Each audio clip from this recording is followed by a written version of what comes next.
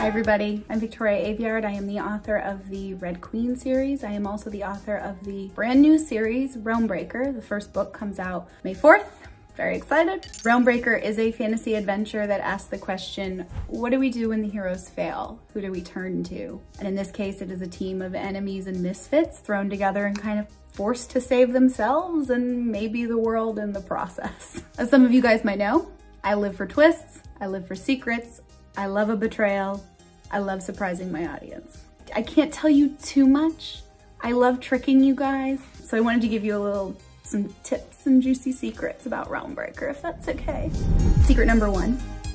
Realmbreaker includes a relationship dynamic that I have been wanting to write since the beginning of Red Queen. And I couldn't do it in Red Queen because it didn't make sense for the characters and who they were. But I finally get to do it here. Don't know if I can tell you what it is. Oh, who cares? No one's gonna stop me. It is a villain romance. It is 2 villains who like each other. Secret number 2. There were a lot of superpowers in Red Queen. There are no superpowers in Realmbreaker. There are characters who are immortal and they have enhanced abilities. There are characters who have magic. If I did have to say someone had a superpower, I would say the main character, Corayne. She is a teenager, a pirate's daughter, who all she wants to do is see the world, and her mom, the pirate, won't let her. How hypocritical. I would say that Corayne's superpower is her mind. She's incredibly smart. She's very gifted with languages. She's good at maps, my favorite thing, and she is incredibly logical. So she is able to use that to her great advantage throughout the book. Secret number 3. Realmbreaker revolves around the concept of spindles, which are essentially portals to other worlds.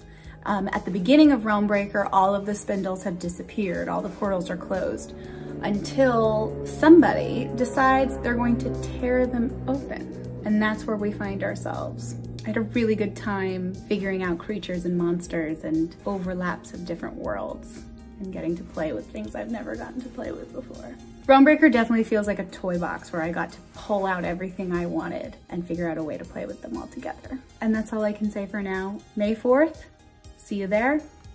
Be ready. Hi, I'm Victoria Aveyard. Thank you for watching. To watch more videos from Epic Reads, click here or subscribe here.